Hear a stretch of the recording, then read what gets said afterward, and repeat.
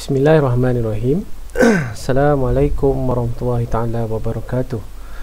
For today, I would like to present regarding my lab report. The title is Isolation of Bacteria from Live Fish.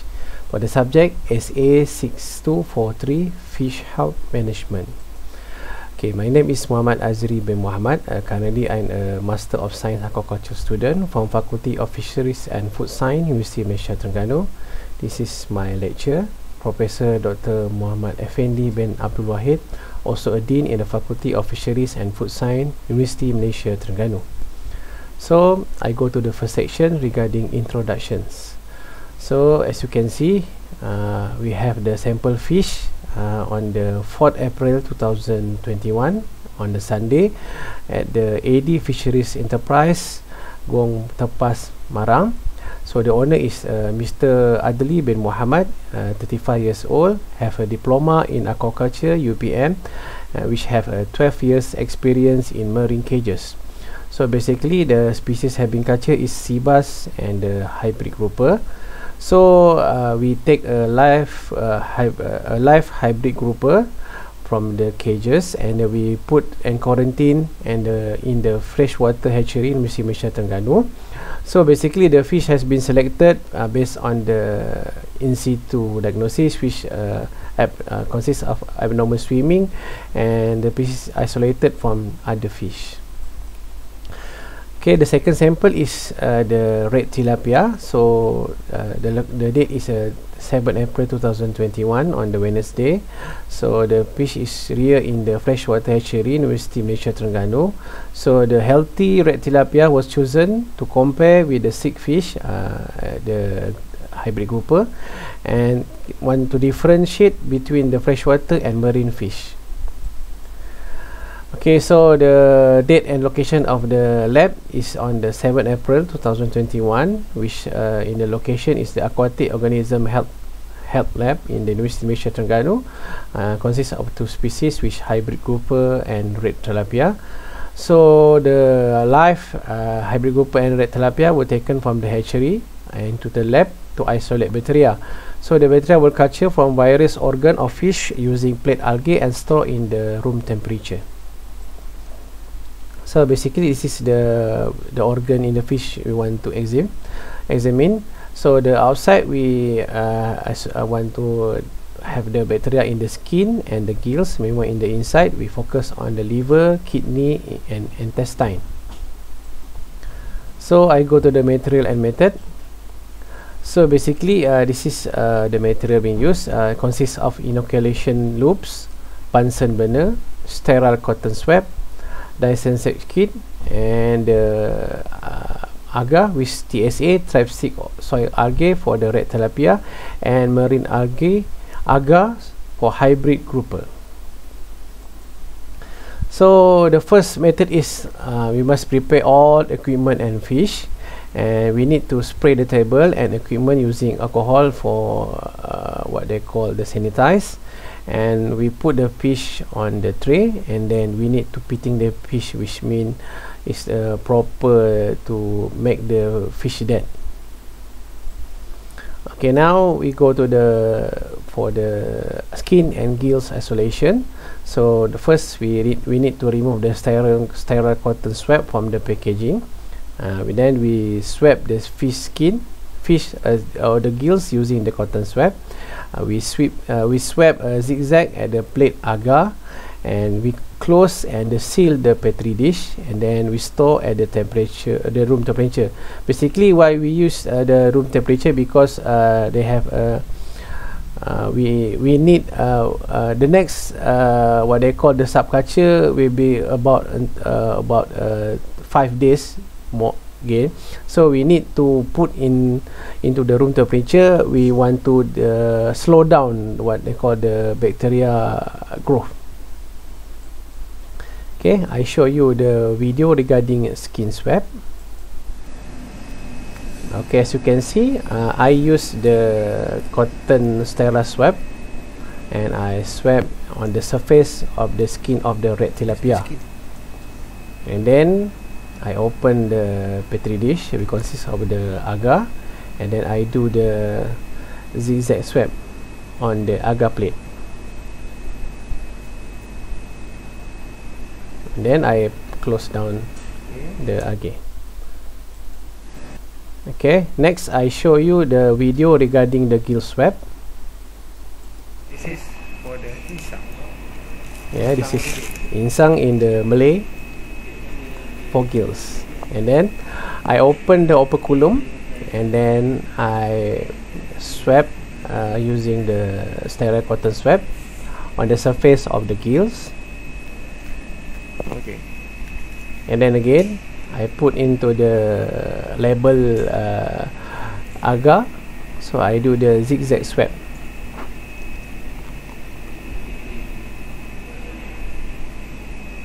Okay, then I close down the dish. Now your turn. This is Okay, now I go to the method number 2 for liver, intestine and kidney. So what we need is, first we need to cut down the skin using the serrated scissor to open the internal organ. So we use the sterile inoculation loop using Bunsen burner and cool down it for a few seconds, and then we swab liver using inoculation loop. First we swab the zigzag at the plate agar and close and seal the petri dish, and we repeat the step 2 to 5 for the intestine and the kidney. And again, so I as I mentioned earlier, we store at the room temperature. Now I show you the video regarding the liver swab. okay. So this is this is the liver part. And we use the inoculum and we do the zigzag on the agar plate.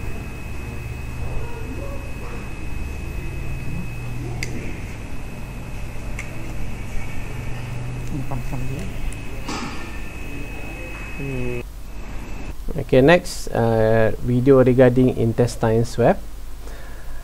Okay, so in order to have the intestine, we need to pick up the intestine, and then we need to cut deep inside of the intestine, and then we do the swab inside the intestine. So it's very small, we need to very careful. Penting lu. This is our first time using the intestine swab, so a bit difficult for us. Okay. Yang the only one. Yeah, and then we use the zigzag swab on the plate agar. Okay. Next, for the last video for the kidney swab. As you can see, the kidney is located deeper inside in the internal organ. So we need to go to the liver and the intestine, and the last part is on the kidney.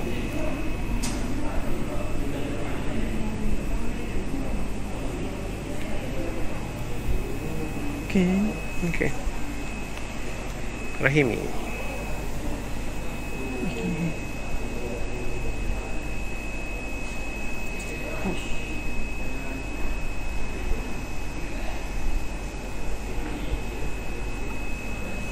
Okay. And the last, sorry, another last regarding the labeling for the isolating bacteria. Ini sampel Okay. gills and skin untuk luar. As you can see, this is the label. We use T for tilapia, and for M is stand for the male. We use the sample male tilapia. So we use the date. Ini sampel. Okay, so for the result, as you can see, okay, result will be obtained after 5 days, which the 12th April 2021 on the Monday. We are stored in the room temperature. As you can see, this is we have what they call the bacteria. So we have detection of bacteria and fungus at all plates, and then we need to subculture the bacteria to a new plate, which we will have during on the 14 April 2021, because we need to produce a freshly bacteria, and now we need to produce 24 hours result using incubator for the next subculture. So I go to the subculture of bacteria. So the date is, as I mentioned, the date is 14 April 2021. Location Aquatic Organism Health Lab in the University of Malaysia Terengganu. So the sample from the 7 April will subculture into new media to produce freshly new bacteria for gram standing bacteria identification to estimate colony forming unit CFU by serial dilution plating and antibiotic sensitivity test. Okay, I go to the method. So this is the material we use: inoculation loop, Bunsen burner, dissection kit, and also the same AG, TSA and MA. And for this we use all the swab, the subculture we use will done in the laminar flow to prevent contamination. Okay, so the method is, okay, the first one is sterile inoculation loop using Bunsen burner and cool down it for a few seconds, and then the swab surface at a bit of the single colony. So we identify from the sample of the 7 April a single colony of bacteria, use agar plate using a inoculation loop, and then again we using a swab zigzag at the plate agar and close and seal the plated dish. And for this subculture we need to store in the incubator temperature for about 24 hours. Okay, this is what they call the zigzag swab. Okay, this is the initial operculum, and after that we use the second streak using from the first initial we do the second, and then from this one, the third stack, we use from the ending of the second set, and then for the fourth of the streak from the what they call the end of the third set.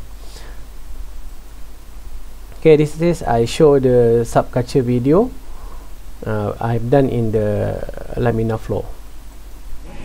So hari ini cikgu akan buat subculture daripada sampel bakteria yang kita buat, ambil sampel pada 7 hari bulan 4. Ini adalah sampel daripada usus ikan kerapu hybrid. Yeah, this is the sample from the intestine of the hybrid grouper. So cikgu dah sterilkan dulu dan cikgu ambil. Okay, as you can see, I take the what they call a bit surface of the single colony. Yes, and then I done the first zigzag swab. So this is my first time doing the zigzag culture, and then I sterile the wire loop, and then I use another been sterile wire loop, and then I do the second swab using the ending of the first swab.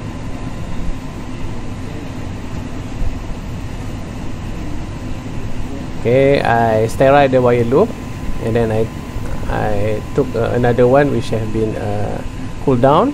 So I do the third swab from the ending of the second swab.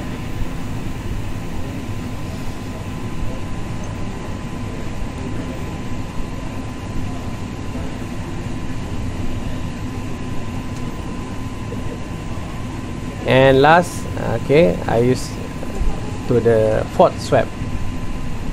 Okay, this is a bit different because I need to basically in the fourth culture, in the fourth swab, so the percentage of the itu saja. Terima kasih. The percentage of the single colony will be much in the fourth swab because we have been what they call reduce amount of the bacteria. Okay, for the result, as you can see, this is the sample from the red tilapia. So basically this is full of fungus, and this is a good example. As you can see, you have a single colony produced here. Okay, this is from the sample of hybrid grouper, so it's a bit different.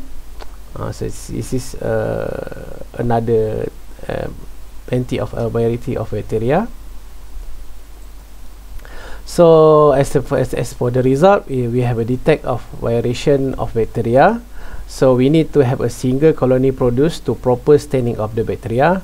So we now proceed to the identification type of bacteria using the gram staining method. So I go to the gram staining of bacteria introduction parts. What are the principle of gram staining of bacteria? Is first to aim to differentiate the two principle of group bacteria. So the what they call the technique is developed by the Hans Christian Gram in 1884. So to differentiate the two major group, gram positive and gram negative bacteria. So the gram positive bacteria basically have a cell wall arctic, and meanwhile for the gram negative bacteria is a vice versa. So after gram staining, the gram positive bacteria will appear in the dark blue or violet, meanwhile for the gram negative bacteria will appear red in color in the agar plate. So the log date and nucleation, so the lab have been done in the 15 April 2021 in the Aquatic Organism Health Lab, University of Malaysia Terengganu. So we use the subculture bacteria from the 4th April 2001. So and then we do the staining process to determine the two categories of bacteria. So this is the method and method.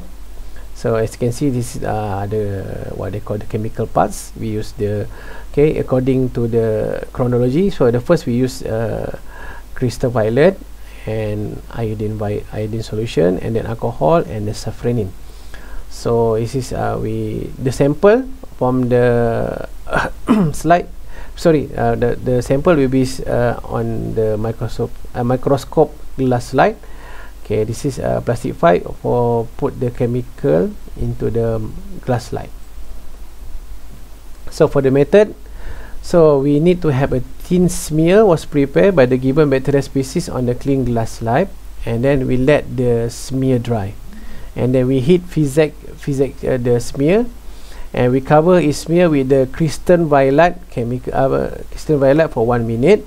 After that, we wash the slide with distilled water for a few seconds using a wash bottle, and then we cover the smear with the grape iodine solution for 1 minute, and then we gently wash with the distilled water, and we decolorize with alcohol for about 3 seconds, and then we wash again the slide using the distilled water and drain, and for the last step we counter stain with the safranin for about 30 seconds, and then we wash the slide with the distilled water, and we blot dry with the absorbent paper, and then the stain slide will air dry, and then before we observe under the microscope. So I showed you the video regarding the gram staining bacteria. So I can see we only have the video on the second part, which the second part of the using the the iodine. So this alcohol we need to clear all the stain color only for 3 seconds.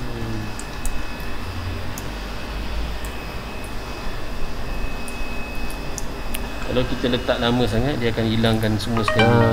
Okay, if you put the alcohol too long, when we remove all the bacteria. And for the last session, we will use safranin for about 30 seconds. Ini 30 saat.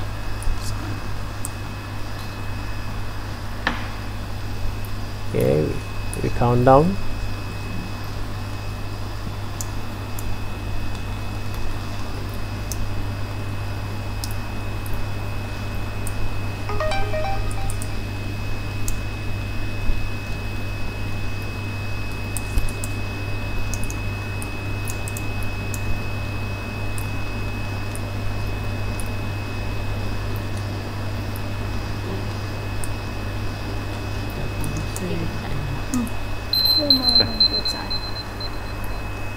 then we wash the glass slide. Tapi kita kena tahu kat atas bawah sebab nanti kita ni, tapi kita tengok kat belakang. Silap. So kita kena tap dengan Okay, and then we need to to dry with the tissue. Okay, then we go to the air dry before we observe in the microscope. As for the result, okay, as you can see, okay, there are two different type of color. Okay, this is the blue or violet, and this is the red. So for the result, so bacteria gram-positive is appear in the dark blue or violet color. Meanwhile, so the what they call this from the left in the picture, okay, this is the gram-positive. Okay, so bacteria gram-negative red, okay, which in the red colors. So however, the results show bacteria colony not produce a pure culture because from our technique is not very good. So we need to improve on the bacteria subculture techniques. So however, in order to detect what type of the bacteria, we need to go to the identification of bacteria, which need to go to process using the PCR or API method.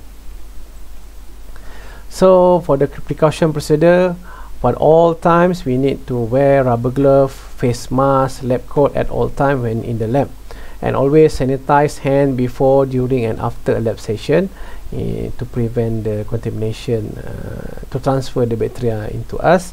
And all the bacteria plate must and all the equipment disposable must be put in the disposable bag before put into autoclave to have the pathogen eradication, to kill all the pathogen.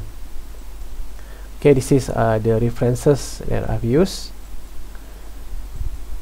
Okay, thank you. That's all. Thank you for listening for my presentation. Assalamualaikum warahmatullahi wabarakatuh.